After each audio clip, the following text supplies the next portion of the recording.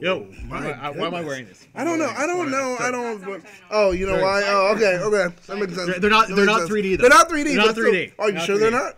I mean, now people have 3D. I mean, everything isn't 3D. That counts. So I think that's not the alcohol. That's the alcohol. Maybe. Okay, it could be. Well, hello everyone, and welcome back to Live from Gallifrey. You'll happen to notice that, well, Elle has now, of course, regenerated into Josh, and we're gonna have to deal with that. It's not one of the best regenerations, but I mean, hey, regeneration is a crapshoot. That's fine. But as the doctor, I'm gonna fix something. So keep talking. Okay. All right. He's going to fix something. This is going to be interesting. We'll find out exactly what's going to happen. But today on this episode, we're going to talk about the Army of Ghosts. Now, we're glad that we're getting to this episode because we just dealt with 2 crap episodes. So finally getting to this episode makes it all the worthwhile because this is a 2-parter to kind of clean our palate from the 2 bad episodes we did have.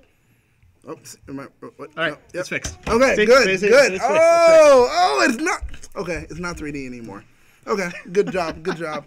Hello, shout out to you, Tom Craven. Thanks for joining us. Now, so once again, Army of Ghosts. What did you know or what did you remember about this episode before having to do a rewatch? Before I remembered that it was the end of the season. Okay. And that this was basically the end of Rose Tyler for being a companion. Mm-hmm. Very good. That's true. Okay. That matches up. And you know, the Cybermen and the Daleks and getting Mickey back and all that kind of stuff. All the greatness, all the things that people talk about for years and years to come. Was there anything that you saw watching this episode this time that you didn't remember? That where you were watching it, you were like, oh, I remember that now? No. Because, like, the Martha Jones thing I remember. I didn't. See, I thought she was someone else. Oh, like the actress. Of course. I knew that she had been in the show previously, but I thought she was for some reason in the first season when the end of the world. Like I thought she was the tree woman. Oh, a lot of people do. They always think I don't know, but it's like no. Yeah, I don't know why I thought that was her. Funny thing is, I think a lot of people know. I don't think it's racism. I think a lot of people actually think the same thing because I think they've all been told that. And I'm like, no, I keep trying to figure out who is the person giving out that info, saying, oh, that's also her. You're like, that's not her. That's the Slovene lady or whatever. Definitively someone else. Yes, it definitely is. It's a lady who later comes in as a lizard woman and blah blah. That's who it is. Hey, did you guys know that in this episode that Martha Jones is actually the tree woman? Did you believe that? Yeah. That's exactly what we are talking against right there. That's it. That's the person. That's the person who's giving everyone this false info. Wait. Traveling the world. You're telling me that Joe spreads false information about things? There are people that say that happens. There are people that say it does. Have you been at thathashtagshow.com where we put out a story about the WWE? What? Oh my God! He's like the elephant on the Good Place. Did you see the white elephant? That only speaks the truth. Yeah, JFK was killed by the truth of the universe. Shirley Temple killed JFK. It was like, what? Oh my God! No, get it out of here. That's literally what. Man, I'm so sad that this is the last season of The Good Place. Oh, but I'm so happy for it because they are really pulling all the stops in there. I'm happy that they're ending on their terms. Yes. And that they get to tell the story that they want to. Exactly. Tell the story that they want to tell. It's not like they were like, okay, this is your last season, finish it up. They were like, nope, this is it. This is all we're doing. Well, I hope one day that's what they figure out for Doctor Who if they're going to do it. So this way they can tell a good story. How do you think they're going to end Doctor Who? Do you think he's just going to die? He's going to be like, oh, I'm out of generations. Ooh, no, I think it will be some time loop thing, and then it's like it all starts over again, and that's and just like completely reboot. Yeah, it's like he gets all the way up to this point, and then it's like, well, what happens now? Blah blah, and he's like, well, he's a true Time Lord or Lord of Time Lord. So he's got to pull like a Neo. Yeah, he's gonna be like, and he comes into like the time continuance, and he becomes the untethered schism or whatever. He'll be the new heart of the TARDIS or something. Yeah, something like that. Some weird thing, and then all of a sudden it starts over. I think if anything, it might just stop. So that 10, 15 years from now, they can just start up again. Yeah, that may be basically just like they did with Eccleston. Yeah, that makes sense. Because the last Doctor Who before Eccleston was the backdoor pilot for the American movie, right? Yeah, that's true. And before that, I forgot which Yeah, Seventh Doctor. It was mid 80s. Yeah, I don't remember how it ended though. Like how that stopped before before the movie. The McGann movie or before that? Before that. I don't remember either. I asked people and they're like, I don't remember. But McGann is what I remember. Yeah. And you're like, yeah, okay, same thing for me. So whatever. But anyway, this episode. Anyway, yeah. This episode starts off, and this is the thing that immediately was like, oh, yeah, I definitely remember this, and now I'm even happier, and I know Elle definitely was, because it was the moment where Rose says, this is my last story, and blah, blah, blah, blah. I was like, this is how I died, or something like that. I was just applauding at home, like, yeah, you do. Yeah, you do. Good job. Can't wait for you to go away. Like, I could not. I was so happy for it. Like, you know what I did really like about this episode, though? What? Towards the beginning, when the TARDIS appears in Torchwood, and the Doctor reaches in, and to grab Rose and grabs her mom instead. Oh, he's like, "Here's Rose Seiler." That was so good. I love that because it was like, boom, here. What? For like a split second, I was like, wait, did he mean to pull her out, or what was going on here? Yeah, like immediately I was like, oh no, he's doing this on purpose so that Rose can stay on the TARDIS and try to figure out what's going on. Right? But just for that split moment, I was like, did he mean to do that? Yeah, I don't think he did. Because Jackie, as we all know, is just like her daughter, useless. So there was no reason to bring Jackie on unless she just wanted to be ogled by older men. That's all it was. One thing that was interesting to me was, did you notice that Jackie's TV also gets like news from India and Japan? Besides just the British stuff? You've seen Rick and Morty, right? Yeah. Interdimensional cable. Yeah, but that's not at Jackie's house. Once again, that wasn't like something that the daughter gave her. Rose was like, here's the TV the Doctor made special. Wait, no, she has regular British cable. So I wasn't paying that close attention to that scene. What was the Doctor using to change the channel? Was he using the remote controller? Was he using the... I thought he was using the sonic screwdriver. Because if he was using the sonic screwdriver, that's why she was able to get all of that extra stuff, because of the sonic screwdriver that was pulling it in. That's okay. All right, fine. That could be it. Interdimensional cable for the win. Yeah, damn it.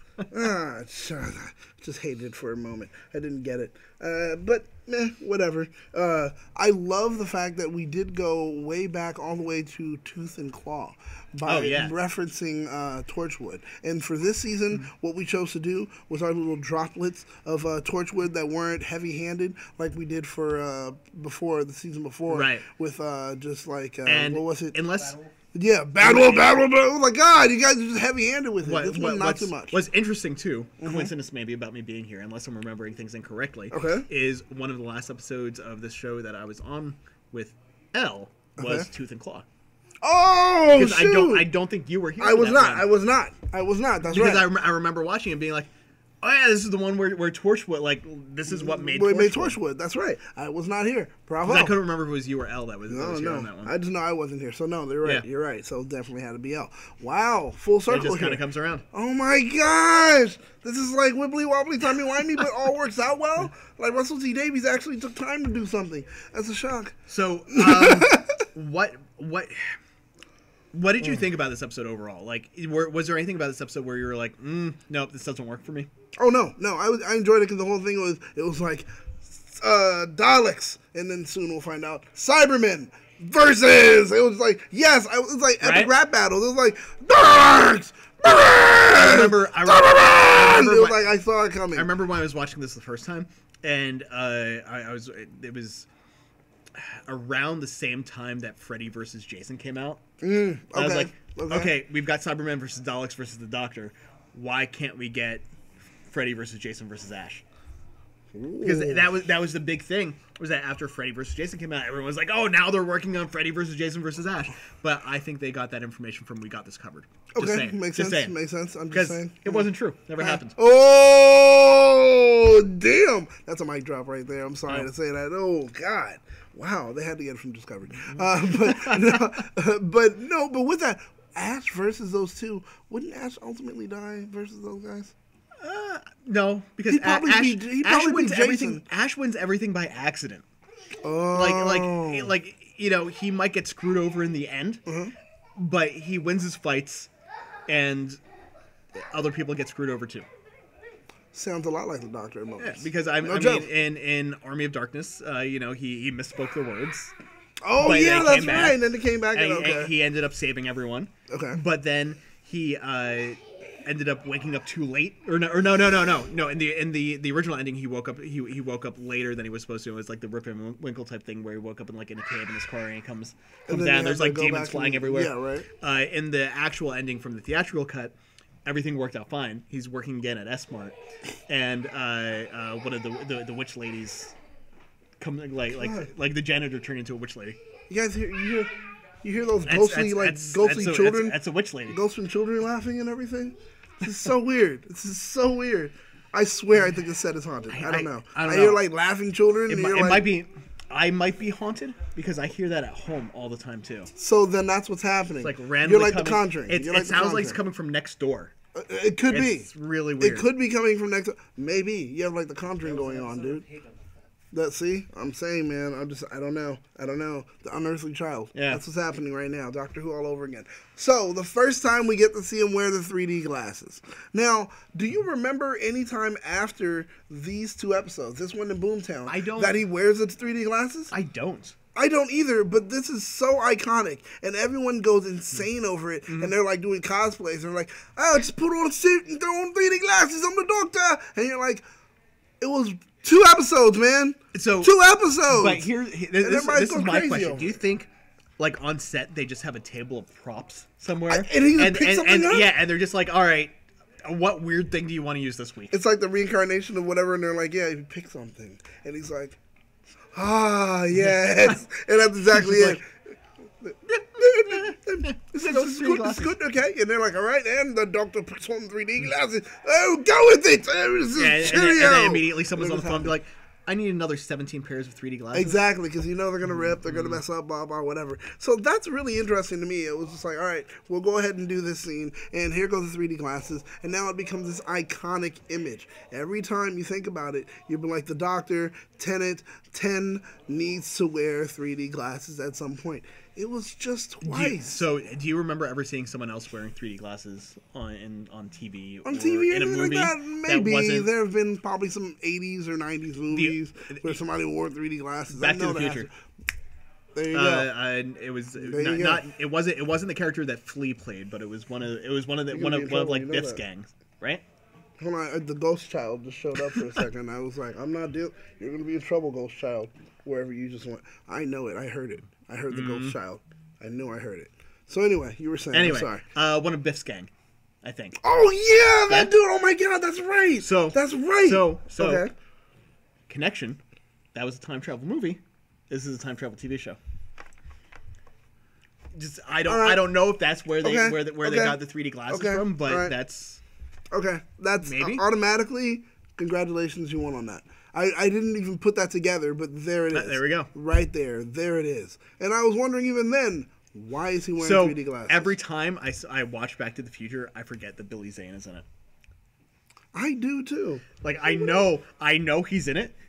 And every time I watch it, I'm like, oh yeah, Billy Zane is in this movie. Yeah, like you look, and then it's like immediately right there, you're like, I recognize that face. There's no way I can't recognize that face. It's my good friend Billy Zane. Yes! Everyone says it's my good friend Billy Zane. And there he is. Billy Zane is a nice guy, too. Like in real life. I've never met him. Oh my God, he's such a nice guy. But yeah, that's Billy Zane, man. Wow. Famous just because he has that name. That's it now. That's it. Just He doesn't because do he's named Billy anything Zane. else. He's Billy Zane, and now he's famous just because of his name. We're like, oh my God, that's Billy Zane. That's it. You just run with it. So you want to get into some trivia and goofs? Please. All right. And one of them has to do with the Bluetooth. All right. Just please. So let's see here. General trivia. Okay. In the clip parodying the EastEnders movie from 1985, the ghost being shouted at stands directly in front of 2 bronze objects on the mantel, visible from about ear height. As the ghost keeps shifting from left and right, the distortion around it causes the object to appear as 2 thin tubes stretching up and joining over the top of its head, which is a very subtle clue as to the ghost's true nature, because you can kind of see it doing the Cyberman thing. Oh, nice. Ooh, good one. Then there is a reference to the Ghostbusters. Let's go for this. Which, I mean, they specifically say who are you going to call Ghostbusters. Exactly, right. So that's, yeah. Let's see, a goof. Okay. Want a goof? All right, Let's go with the goof.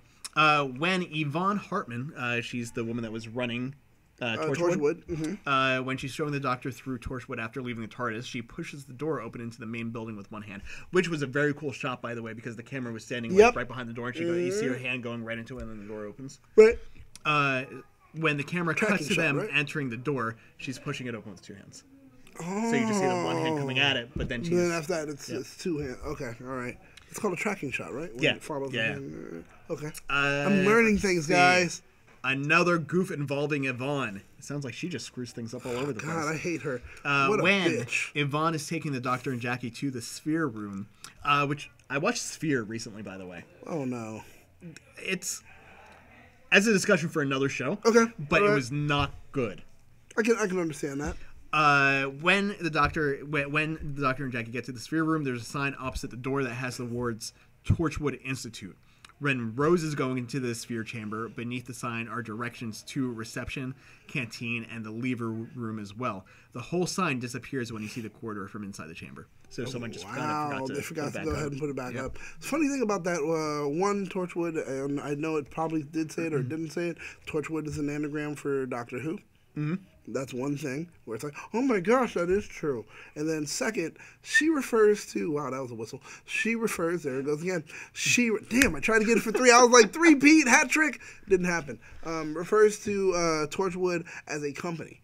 And it's not supposed to be a company. It's supposed to be like kind of like a governmental clandestine kind of. Well, it's supposed to be it's clandestine, blah blah. But she keeps referring to it as a company, and I feel that whole thing about being so braggadocious with it, that's what led to its downfall and led to UNIT actually taking its place. Maybe, but I also kind of think, like the reference to company could also be like, oh well, he's a company man.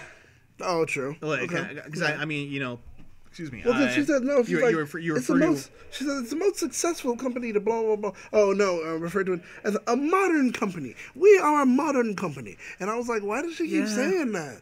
And it was like, okay, I get that kind of foreshadows later why Torchwood kind of dismantles, becomes this very small group of people that's barely. I mean, that's barely right after this. Exactly, they're barely funded and anything like that, and they're falling apart, and a UNIT rises because UNIT sees themselves as a clandestine but UNIT has been around since the original series. Yeah, right? But now they've actually stepped back up and said we're going to take place where Torchwood thought they were going to do, because Torchwood saw themselves as just a company.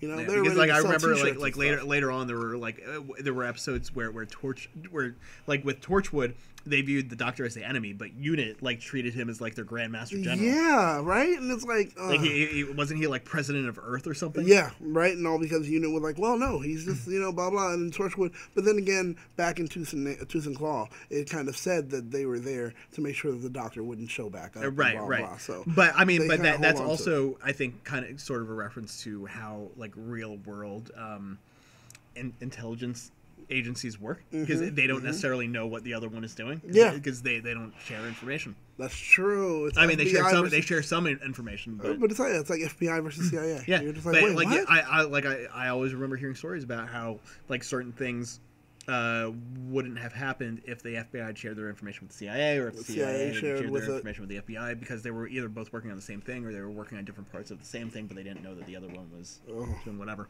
So, I'm sure it works the same way in England with like MI5 and all the other stuff. Well, MI5 and MI6. Yeah. Right. Okay. I don't know. Maybe I don't know. And then Fallout. Yeah, exactly. Right. MI5, MI6. No. Just Rogue Nation, right? There's so many things in Europe. Anyway, go back to the IMF. IMF, yes, right? Come on, guys. Ethan Hunt has to do work. Okay, I'm sorry. Back to this.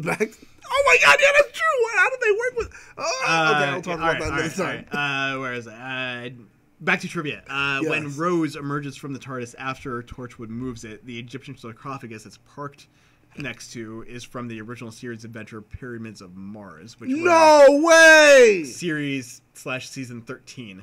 It served as the Osirian time-space tunnel conduit. Wow, that's old. Yeah, that's like old.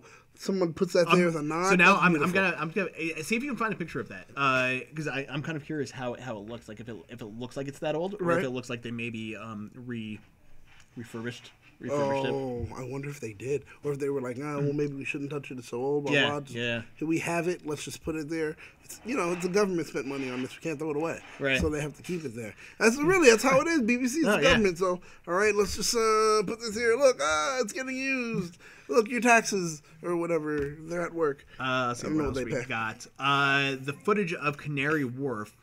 Used when Jackie looks out of the window is taken from the Series 2 opening episode, The Apprentice UK. What? That's interesting. What?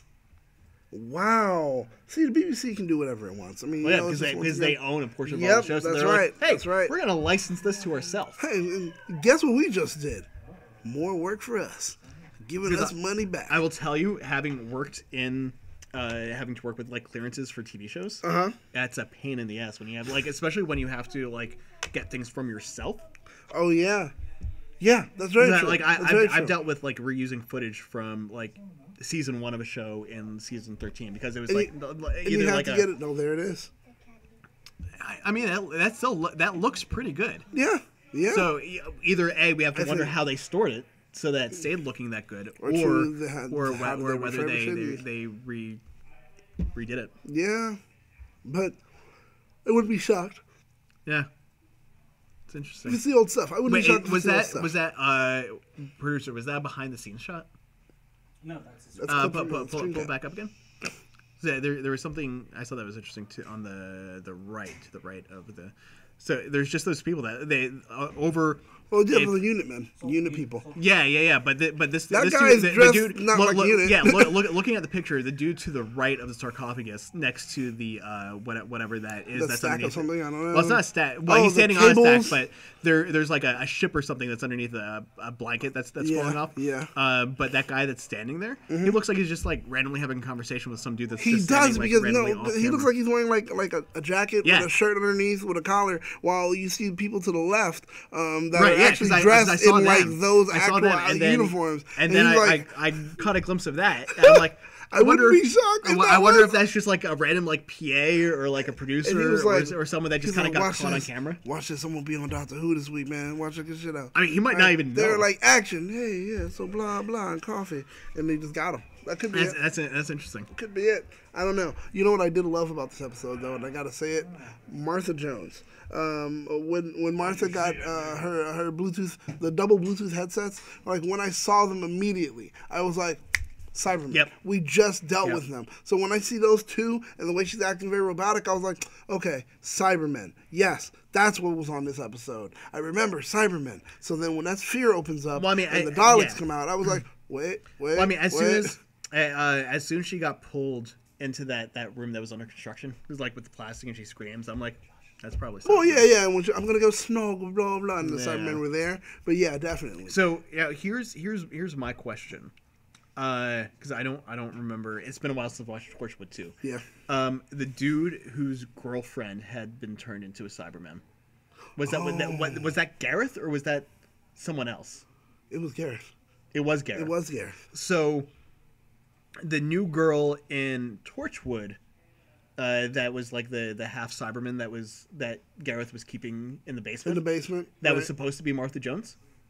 Oh shoot! Because not Martha Jones, because her name in this episode was Adiola or something like that. Something like that. But no, that couldn't have been right. But was it supposed to be the same character? I think so. Then what? I don't know. Because Gareth was the one that was dating the half not Martha whatever. Jones. Yeah, not Martha Jones. So then, yeah, I think that would make sense, right? Because the doctor, like everyone else, they pulled out the Bluetooth and that whole string but she had like the spinal cord thing. They weren't able to take hers out. Remember, they were kind of moving around, fiddling with it. But they were all dead though. See, that's the thing. Because remember, he put the sonic screwdriver up to her, and then her boyfriend dude passed out, and then all of them passed out. Yeah, but she hadn't been converted into an actual Cyberman. Into a Cyberman, yeah. So maybe that wasn't Gareth. That was in Torchwood. Huh. Maybe not. I don't. I'm gonna. Wait, no, because she said her boyfriend. So her boyfriend was the other dude that got, like when he hit her with the sonic screwdriver, and when she was like when it went to the next clip, that guy that was supposed to be her boyfriend. So that wasn't. Yeah. That wasn't Gareth then. So okay. So then, I'm yes, gonna producer. I'm sorry. He was like, no, I disagree. Okay, all right. I'm gonna have to rewatch for the premiere of Torchwood. I am. I'm gonna have to. Just because I mean, after this episode is obviously season finale, and after this season finale, we move into series 3. Exactly. And then Torchwood started up, I think, halfway through that season. Yes. So then we'll look into that because Torchwood shows up as a mid-season kind of thing. Right, because Torchwood shows up. Jack shows back up at the end of because Martha Jones was only one season, right? Yes. And she only showed up for right. She was only paying for that one season. At the end of that season, that was the one where the Master comes in and held the Doctor captive and made him really old. Yeah, and everybody comes back. Yeah, so that was Jack. Jack had also come back because he had the hand, the Doctor's hand from when it got chopped off from the Christmas episode. So there's a lot of things that Torchwood plays into for next season. Yeah, that's true. That's true. Well, and they knew it too. They knew what they were they knew all that was happening. So ultimately, so what was your favorite moment concerning this episode, or maybe a moment that wasn't a favorite that you were like, I could have lived without?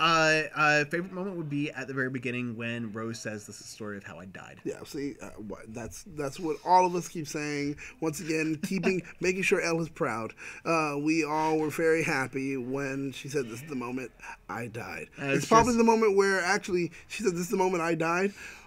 Elle's watching it and she'll tell us, "This is the moment I cried." I was just very disappointed at the end of the next episode when we found out that she wasn't really. Yeah, she was lying to us the whole time. Yeah. Anyway. I mean, she died, but she didn't die. That's a lie. Yeah. And what about a moment that you saw and you were like, I can live it up? Half the stuff with Jackie. I'll go for that. That makes sense. Half stuff with Jackie was kind of like it was a waste.